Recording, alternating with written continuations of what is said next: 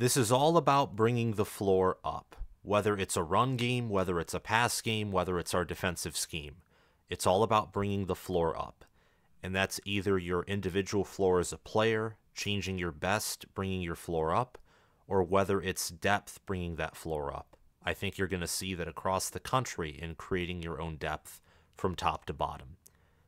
That is something that PJ Fleck said to the media after Minnesota's spring scrimmage yesterday on April 11th that really stuck out to me, because he talks about building depth and more specifically raising your floor, yours and his players, throughout his talk to the media.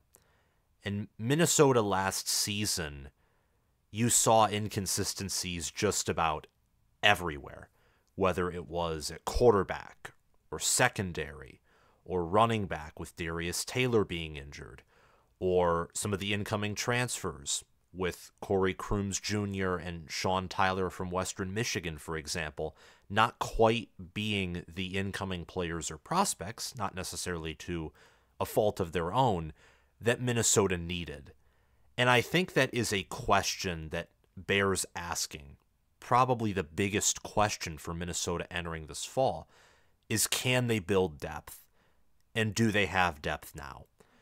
Minnesota hosted one of their many spring scrimmages and practices yesterday, again on April 11th, but this one was unique in the fact that this was technically their spring game. It wasn't an official spring game. It wasn't televised. I believe it was hosted indoors, correct me if I'm wrong, and it was the only one that was open to the public. Minnesota and PJ Fleck had another spring scrimmage / practice open, but you had to be a part of their NIL collective to see the practice for yourself. And me not being in Minnesota and certainly not being a part of their NIL collective, I have to save money for other endeavors, particularly earning my college degree. I didn't see anything, but I've read multiple articles. I'm going to link 2 of them from 24/7 Sports and also Fox 9 down in the video description. And also I will try and post them in this video as a informative tab that should be in the top right corner of the video of your screen right now. But looking at Minnesota and what I have heard out of spring practice, out of this scrimmage, it sounds like there are a lot of adjustments being made. They're really prioritizing depth, resting players who are injured or who are still worn out and recovering, but theoretically could play. And they're trying to get the transfers, incoming transfers, involved. I think PJ Fleck is handling this, his roster, his staff, nicely. Minnesota has already implemented headsets in helmets so that they don't have to use signals. That's something that's going to be a new part of college football that we'll have to get adjusted to, though I think we'll all adjust to it pretty well, is there's no longer going to be signs in college football. Rather, college football is taking a playbook or a play out of the NFL's book with communicating plays through walkie-talkies and through headsets. So can Minnesota cultivate depth? Again, as I mentioned a few minutes ago, a few seconds ago, whatever, that's something they struggled with last year. Ethan Kaliakmanis was the best they had at quarterback. And those below him, Cole Kramer and someone else, I think Drew Vieto, I think is how you pronounce his name, who transferred to Eastern Michigan, they were not nearly as good as Kaliakmanis was, and Kaliakmanis wasn't that good. In the running back room, you had Darius Taylor, and everyone else was far below him. At wide receiver, it was a pretty similar story with Daniel Jackson. And on the offensive line, it was a similar story with Ariante Arce and maybe Quinn Carroll. And then you had everyone else. And defensively, you had good players like Ja Joyner or Danny Strigo or Maverick Baranowski or Justin Wally or Tyler Nubin. And again, not much depth beside those players. Entering this season with a schedule that is once again tough, like Minnesota's schedule last year. In fact, last year's schedule, I think, was a nice preview for how future schedules will be for former Big Ten West teams. Of course, tougher schedules than what Big Ten West teams are used to or were used to. It will be more important than ever for Minnesota to have depth. So when an injury happens, like hopefully, I'm praying this doesn't happen, but if Darius Taylor gets hurt, you can have someone rise up and replace him and do the job not exactly as well, because that's asking a lot, but almost as well as Darius Taylor just does his job, which is running the football, pass blocking, catching passes out of the backfield occasionally, but mostly running the football in between the tackles or blocking receivers, tight ends, or in between the interior of the offensive line. I want to focus in on the defensive and offensive side of the ball because there were some key takeaways from this scrimmage. And then I want to talk about my overall thoughts on Minnesota in light of what I've read about April 11th scrimmage and other events that have happened in Minnesota spring practices. Minnesota's defense yesterday was the better side of the football. Ethan Robinson returned an interception for a touchdown, and the defensive line seems to have found their starting lineup, which isn't much of a surprise given that the defense returns nearly 3/4 of their production, and I think every starter on the defensive line. Danny Strigo, Anthony Smith, Jalen Logan-Redding, Ja Joyner, and Devin Eastern. That is the starting defensive line rotation. This is per Fox9.com, who reported on this scrimmage. And it's similarly on the offensive line as well. We'll talk about that in a few minutes, but good trench play is absolutely critical for success in the Big Ten, especially on the interior. In the Big Ten, it matters more that you have great defensive tackles than great pass rushers. It matters more that you have elite guard play, and this is for everyone because the center is who snaps the football and who commands the O-line, but good guard play, good center play, more so than good tackle play. This is more so for running the football. Of course, in passing the ball and pass defense, you want to have good pass rushers. But the Big Ten is a run-heavy conference. It is a slow, gridiron, mudfest conference. And in a conference where you're going to run the football more than other conferences, having good interior trench play, having corners, safeties, linebackers who can come up and play run defense and who can tackle well is so critical. Absolutely critical. That's what has set Michigan's defense apart, not just under Jesse Minter and not just under Mike McDonald, but even in some of the Don Brown years. Michigan's defense was big, physical, fast, slow down the run, and they could rush the passer as well. And Minnesota under Joe Rossi has been impressive in that in 2021 and 2022. But he is gone. He's off to Michigan State, and Corey Hetherman is the new defensive coordinator at Minnesota. So there are some changes there, but he was promoted from within, from what I remember. And as expected, there aren't going to be many systematic or schematic changes in that regard defensively. But last year, there was some youth at secondary and at linebacker, and now a lot of those players returned. Ethan Robinson, who again had that interception and returned it for 6, and Giante McMillan are 2 incoming corners. Minnesota was very selective in their transfer portal class, bringing in only 2 defensive players, cornerbacks, and then wide receivers, running backs, and a quarterback, of course, in Max Brosmer, who Robinson picked off, returned for a touchdown, and the defense had several sacks, many quarterback hurries, passes defended.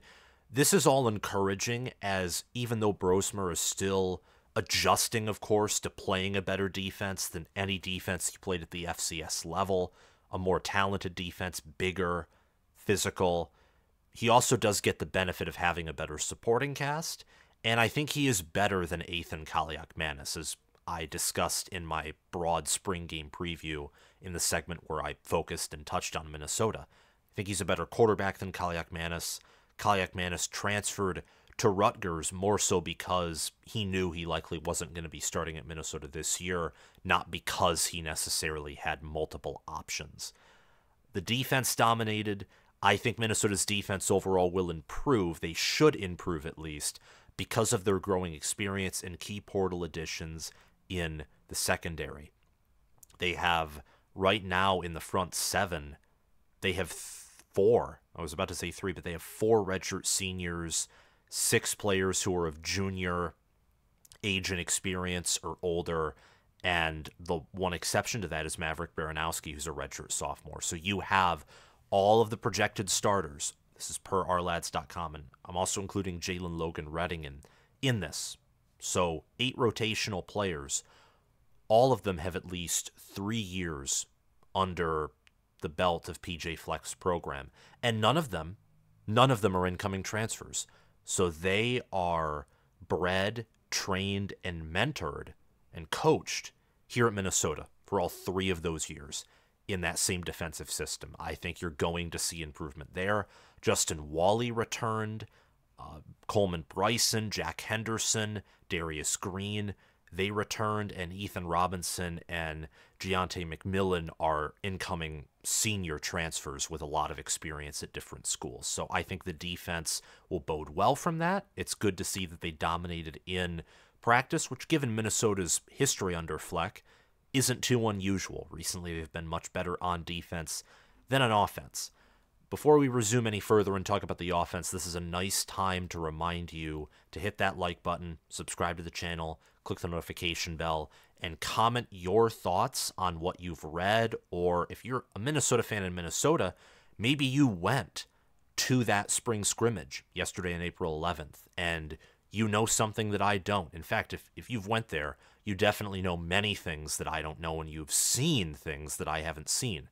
So tell me, especially if you went to that scrimmage, what you saw, what your reaction is, what your thoughts are down in the comments section below. And share this video around to as many Minnesota fans as you know. College Football with Sam is the best Big Ten football channel on YouTube. We produce the best Big Ten related content on YouTube. And we're trying to reach out to as many Big Ten fan bases as we can. And also in other videos and other content, we're trying to branch out to the college football world as a whole. Thank you to my Patreon members for sponsoring this video and channel. If you want to go the extra mile and support this channel monetarily, you can subscribe to my Patreon or purchase merchandise on my merchandise store via the link in the description or the pinned comment. There will be shoutouts from my Patreon members at the end of this video, as is the case with every video. Now let's get back to business and talk about the offense. Speaking of what I said right before our break, the offense has been the inferior side of the ball under Fleck for, I would say, the past 4 years. Yeah, 20, 21, 22, 23. 20 was weird, though, and I don't remember much from 2020. I don't remember watching much of Minnesota football from 2020. Both sides of the ball that year were bad, from my understanding. But in 2021 and 2022, Minnesota fielded admirable defenses that were top 10 in scoring, that were, I think, top 10 in pass defense, or even top 5 in pass defense, if my memory serves me correctly. Minnesota in 21, I remember for sure, was top 10 in defensive efficiency per ESPN's FPI. The offense just, ever since that 2019 season where there was Rashad Bateman, where there was Tyler Johnson, where Tanner Morgan had an awesome year that was his best year of his collegiate career, and Kirk Shiraka and that unit were just, it was a well-oiled machine. That's the best I could describe that offense. The way they picked apart Penn State, especially in the first half, in that, I think it was an undefeated matchup. That was incredible that year. Minnesota's offense has not seen anything close to that level of success, except for maybe early parts of the 2022 season, but then Tanner Morgan got banged up. Minnesota faced an elite defense in Illinois and other tough teams that they just couldn't overcome with some of their injuries, and also Kirk Shiraka wasn't as successful his second time around at Minnesota. He's now at Rutgers now, which is part of the reason why Kaliak Mann is transferred there, and now it will be Matt Simon and Greg Harbaugh Jr. who will be taking over the offense. Those are the new coordinators now, and they were the coordinators last season as well. I just say new. Of course, you know what I'm talking about. New in the sense that they succeeded Kirk Shiraka after he left. Max Brosmer is still transitioning from the FCS to the FBS. He threw 1 touchdown and a pick in the scrimmage yesterday. Daniel Jackson and Darius Taylor were rested. They didn't play. And that might sound like a bad thing, but that's pretty normal in spring games for young players to play and for more experienced players, especially ones who are dealing with injuries, to rest or take very limited snaps. So there's nothing wrong with that. And at running back, we have a new emerging playmaker in Say Bangura or Banjura. I hope one of those pronunciations of the last name was correct. But he's had success at Ohio. He had a 1,000-yard season in 2022, where he also had 13 rushing touchdowns. And last year at Ohio, he had 811 rushing yards and 7 rushing touchdowns. Last year for Ohio was definitely a step back from their 2022 season. Part of that was Curtis Roque just not being the same after his injury in their first game of the season against San Diego State, which is, in that game, was the only time where I saw Brady Hoke ever wearing a headset in my life. But that's beside the point. Bangura, I think, is a battering ram, 6 foot, 209 pounds. He's from Maryland, played in the MAC. That's an area where Fleck is familiar with, and with the MAC being in the Midwest, a lot of Big Ten schools are familiar with MAC territory. He transfers in. Marcus Major transfers in from Oklahoma, where last year he had 308 rushing yards and 1 rushing touchdown. You have depth now behind Darius Taylor. If you're Minnesota, if you're PJ Fleck, if you're Matt Simon, if you're Greg Harbaugh Jr., you have depth in the running back room now and experience. Darius Taylor nearly ran for 1,000 yards last year. He had 799 yards and 5 rushing touchdowns in only 6 games played. And in one of those games against Nebraska, he only had 1 carry. It was the week after that Nebraska game where Minnesota barely won that they thought to themselves, we need to run the football better. So Darius Taylor overtook Sean Tyler, and he started it against Eastern Michigan, or at least he took over that game. He started against North Carolina, Northwestern, where he got injured, started again against Iowa, in which Minnesota won in a controversial way, and he got injured after that. And then he had 35 carries and 208 rushing yards, both career highs, against Bowling Green in the Quick Lane Bowl. He needs to get healthy. He is going to be an absolute beast this coming season behind an offensive line that I think is going to improve, with most of their starters returning and most of the wide receivers, the key wide receivers that I care about, which is basically Daniel Jackson, they return. And Taylor coming back at running back, the majority of the production came from him last year. That's huge. So I think the offense should improve. It's encouraging to see a young player, a new player in Bangura step up. Fleck also mentioned some other players that stood out to him. Pierce Walsh at tight end, who's young, and he's a freshman. And Daniel Hayes, whose nickname is Nuke. I think he's a sophomore at receiver. He's reportedly made some plays. So those are some names to watch on the offensive side of the football. Now, overall, just touching on some final thoughts, and in light of what I've read and heard from Minnesota's spring practices so far and yesterday's spring scrimmage on April 11th. I only mention that in case someone is watching this video in the future and they're confused as to what yesterday means, which is understandable. Minnesota returns 71% of their production. They added 7 transfer players who were all either corners, wide receivers, running backs, or the quarterback and Max Brosmer. Brosmer's growth is good news. That's encouraging to hear. That's something that you want to hear. I have not exactly been high on Brosmer so far, just because transferring from the FCS to the FBS, it's not the toughest thing in the world. PJ Fleck even touched on that, how he thinks a lot of it is mostly just small adjustments like gaps, closing quicker, you need to have better release, and you have a better supporting cast, and you're also facing bigger and tougher defenses, etc. He says that a jump from high school to the collegiate level is much bigger, and I agree with that. But still, there is some risk there, especially when you go from the FCS to a weird conference. The Big Ten's a weird conference. I like parts of it. I don't like other parts of it. I wish that the conference as a whole would be more like Ohio State in 21 and 22, or even Michigan State in 21, where you had exciting, weird offenses with star players to complement the elite defenses that the Big Ten has produced and probably will always produce. It's good news to see that he is growing, though. I think that Minnesota has a good set of receivers, good stable of running backs, and the offensive line returning both of their tackles, their guards. I think that they're going to improve compared to last year, which certainly wasn't as good of a year with John Michael Schmitz leaving. And he was a great center, elite center in 22, and the 21 and 22 Minnesota offensive lines were just different.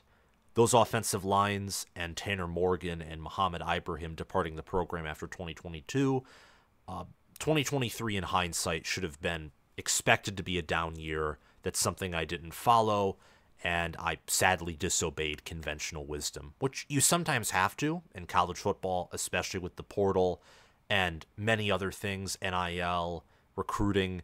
There's not an easy, simple conventional wisdom, but sometimes you just have to follow the numbers, and Minnesota followed the numbers last year.